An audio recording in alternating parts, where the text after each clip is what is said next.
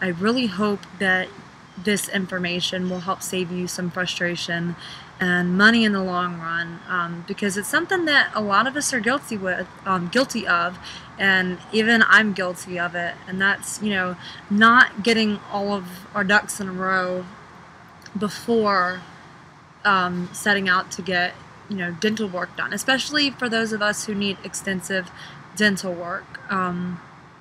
We put a lot of faith in the dentist and, just hope for the best, and it almost always ends up that we're shocked with something new. It's like always something that we were totally unprepared for.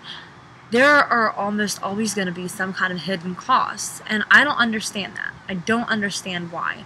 But please, before you go beginning to get extractions and dentures and implants and whatever, make sure that you know up front what all of the fees are going to be, what is not included in the quote. You know what I'm saying?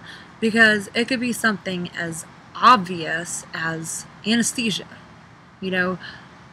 Of course you need anesthesia. Who wouldn't need anesthesia for dental work? And so we assume that that is going to be included in the quote, and sometimes it's not. So make sure up front, because anesthesia could cost over $1,000 depending on what it is that you get, and it's necessary. So when you have $15,000 set aside, and then you rack up another $3 to $5 grand in fees and hidden costs, I mean, you're going to go broke pretty fast. So just make sure that you discuss this with the dentist. I don't care how busy they are.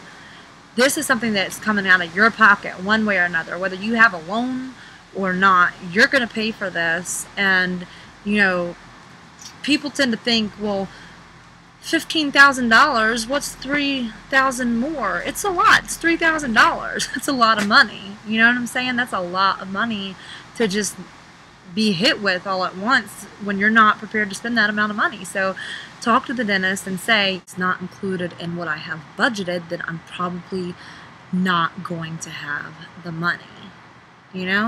So just discuss up front and say, hey, this is what I have, this is what I'm prepared to spend. Could you please let me know if there's going to be any other costs involved that that we haven't discussed, so that I'm not surprised the day of surgery.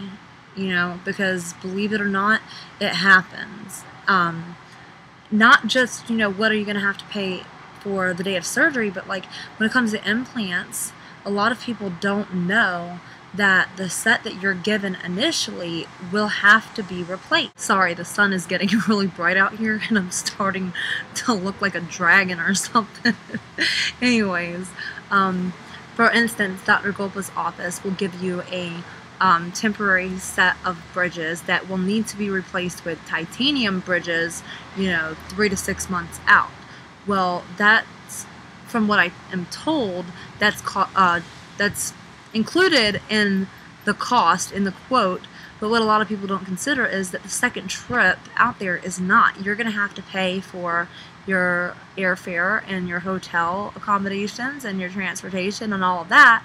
And a lot of people don't know that. They don't know that they're going to have to replace their first set of bridges with a permanent set, and they don't budget for that kind of money. Discuss that with whoever you go to up front. Like I said, whether it's dentures or implants, what is the cost going to be initially? What am I going to have to pay for right now to get all of the initial work taken care of? What about 6 months out, down the road, maintenance? What is the cost associated with what it is that I'm going to have done? Because you would be surprised, you think, especially dentures, a lot of people don't know that their dentures are going to get loose very quickly after you have your teeth extracted and your gums shrink and the swelling goes away.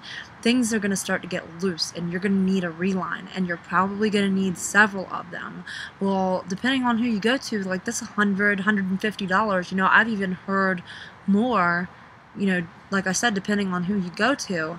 So let's say during the first 3 months you need 2 relines. That could be $300 that you weren't prepared to spend.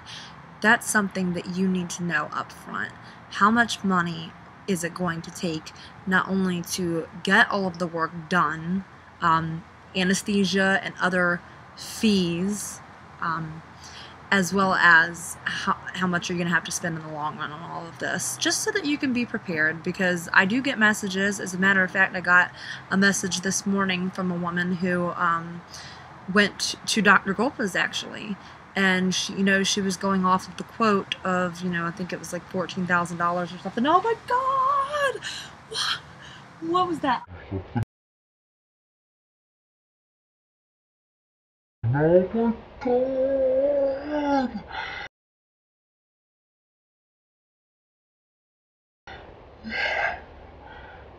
What was that? I'm not scared of bugs, but like when they fly at me like that and I can't identify them, it makes me a little uneasy.